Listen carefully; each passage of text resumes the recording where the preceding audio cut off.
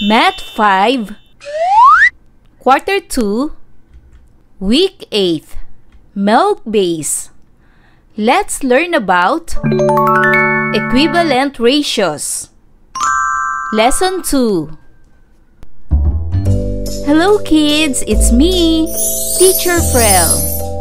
Don't forget to subscribe, like, and share. And hit the notification bell for the latest video. You can also follow my Facebook page, Teacher Frel TV.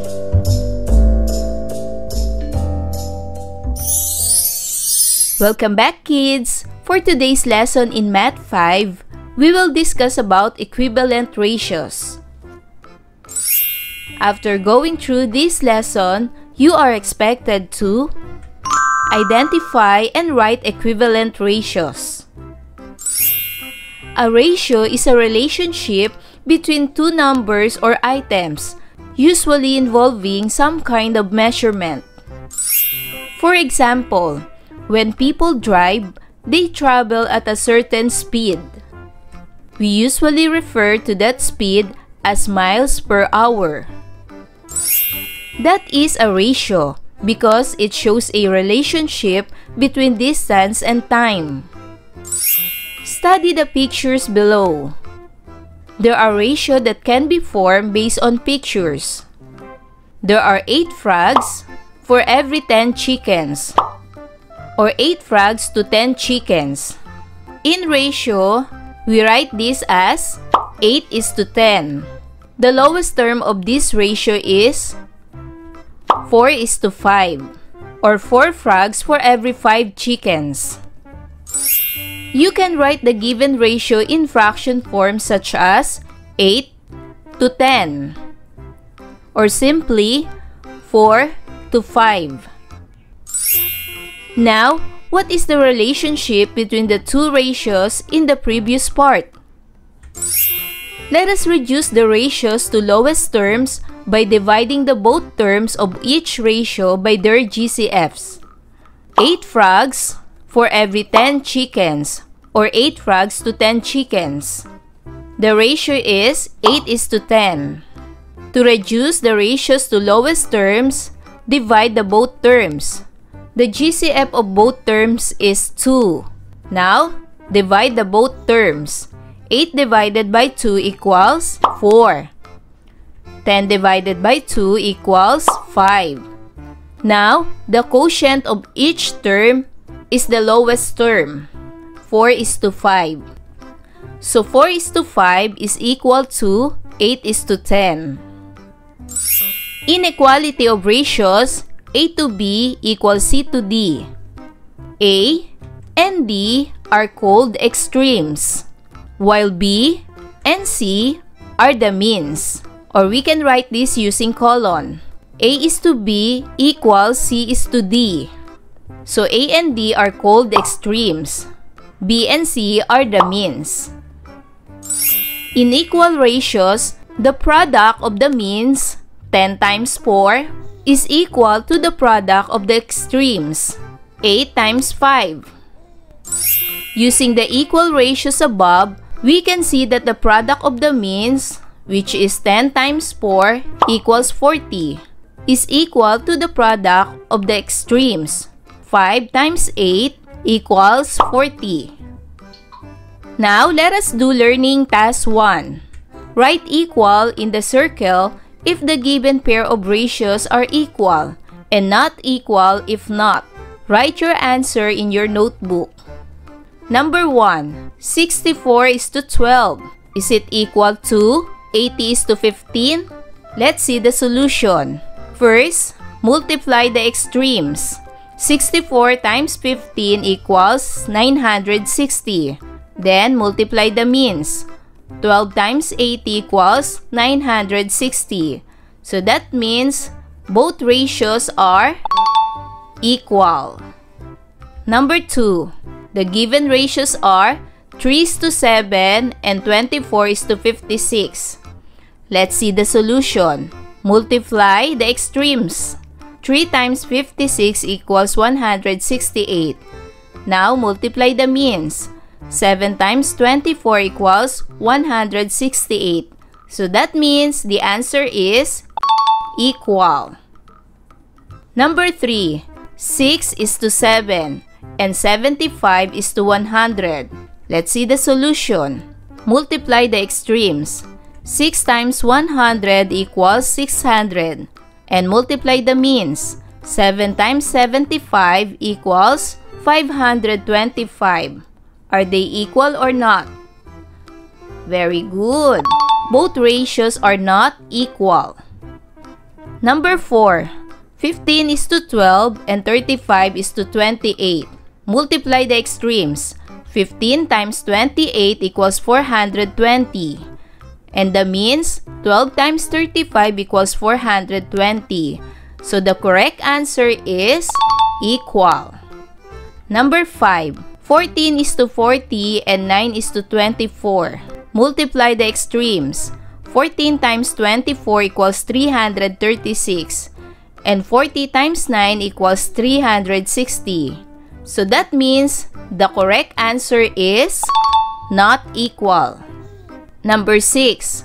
8 is to 12 and 10 is to 15. Multiply the extremes. 8 times 15 equals 120. And 12 times 10 equals 120. So the correct answer is equal. Both ratios are equal. Number 7. 16 is to 32 and 2 is to 6. Multiply the extremes. 16 times 6 equals 96. Multiply the means. 32 times 2 equals 64. So that means the correct answer is not equal. Number 8. 10 is to 13 and 20 is to 23. Multiply the extremes. 10 times 23 equals 230. And multiply the means.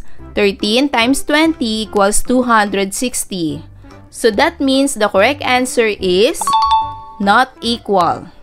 Number 9. 15 is to 6 and 20 is to 8. Multiply the extremes. 15 times 8 equals 120. Multiply the means. 6 times 20 equals 120. So, that means the correct answer is equal. And number 10, 60 is to 100 and 9 is to 15. Multiply the extremes. 60 times 15 equals 900. And multiply the means. 100 times 9 equals 900. So that means the correct answer is equal. Learning Task 2. Fill each box with the correct number that will make equivalent ratios. Write your answers in your notebook. So for number 1, to get the missing number, make a solution. First, multiply the means. 7 times 24 equals 168. Now, divide 168 by 56. 168 divided by 56 equals 3. So that means the missing number is 3. That is the correct answer. Why? Because when we multiply 3 times 56 equals 168. Both are equal. Number 2. Make a solution. First, multiply the extremes. 8 times 15 equals 120. Now divide 120 by 3. 120 divided by 3 equals 40. So the missing number is 40. That is the correct answer. Why? Because when we multiply the means, 3 times 40 is equal to 120. Number 3. Make a solution. First, multiply the extremes. 12 times 5 equals 60. And divide 60 by 15. 60 divided by 15 equals 4. So the missing number is 4. That is the correct answer. Why? Because when we multiply the means, 4 times 15 is equals to 60. Number 4. Make a solution. First, multiply the extremes. 4 times 8 equals 32. And divide 32 by 16.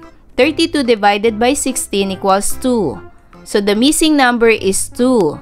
That is the correct answer. because when we multiply 16 times 2 equals 32. Number 5. First, multiply the extreme. 27 times 15 equals 405. Divide 405 by 9. 405 divided by 9 equals 45. The missing number is 45, and that is the correct answer. Because when we multiply 45 times 9 is equal to 405. Number 6. First, multiply the extremes. 11 times 450 equals 4,950. And divide 4,950 by 330 equals 15. The missing number is 15, and that is the correct answer.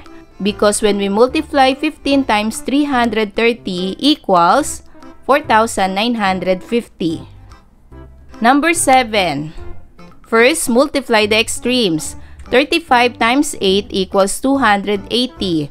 Now divide 280 by 20. 280 divided by 20 equals 14. And 14 is the missing number, so that is the correct answer.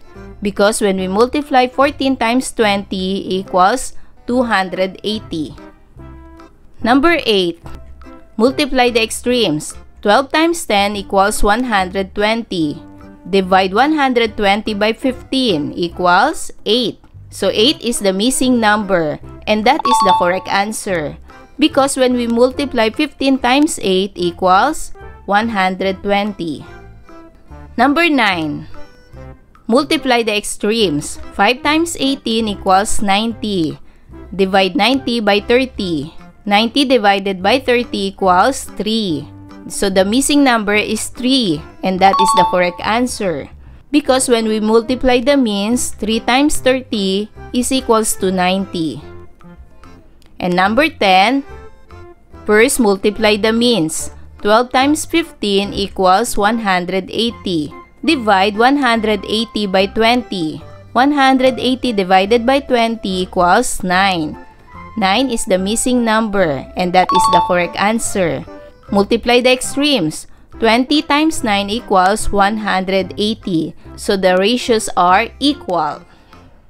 And for learning task 3, solve the given problems. Write your answers in your notebook. Number 1. Two numbers are in the ratio 2:3. If the bigger number is 6, what is the smaller number? First, write the solution. 2:3 equal blank is to 6. To find the missing number, first, multiply the extreme. 2 times 6 equals 12. Now divide 12 by 3. 12 divided by 3 equals 4. So the missing number is 4. That is the smaller number. Because when we multiply the means, 3 times 4 is equal to 12. So they have equal ratios. Number 2. What number compared with 8 is the same as 6 compared with 24? Let's see the solution.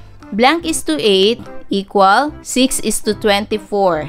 To get the missing number, first, multiply the means. 8 times 6 equals 48. Now divide 48 by 24. 48 divided by 24 equals 2. So the missing number is 2. 2 times 24 equals 48. Number 3. There are 18 red roses for every 6 blue roses. How many red roses are there if there are 3 blue roses? So let us write the solution. 18 is to 6 equals blank is to 3. First, multiply the extremes. 18 times 3 equals 54. 54 divided by 6 equals 9. The missing number is 9. There are 9 red roses for every 3 blue roses. So 6 times 9 equals 54. They are equal. Number 4. There are 7 children for every 2 adults in a plaza. How many adults are there if there are 21 children? Let's see the solution. 7 is to 2 equals 21 is to blank. First, multiply the means. 2 times 21 equals 42. Now divide 42 by 7. 42 divided by 7 equals 6. So the missing number is 6. That means there are 6 adults for every 21 children. 7 times 6 equals 42. And number 5, two numbers are in the ratio 3:5. If the difference is 12, what are the numbers? The correct answer is 18:30. Let's see why is this the correct answer. So the given ratio is 3:5. First, get the GCF of 18 and 30. The GCF of 18 and 30 is 6. Now divide both terms. 18 divided by 6 equals 3. And 30 divided by 6 equals 5. So their quotient is the given ratio, which is 3:5. So let's see if the difference is 12 by subtracting 30 minus 18. 30 minus 18 equals 12. So kids, do you understand our lesson today? Wow! Good job! Kids, I hope you learn a lot from this lesson. Until our next topic, bye-bye kids! Thanks for watching!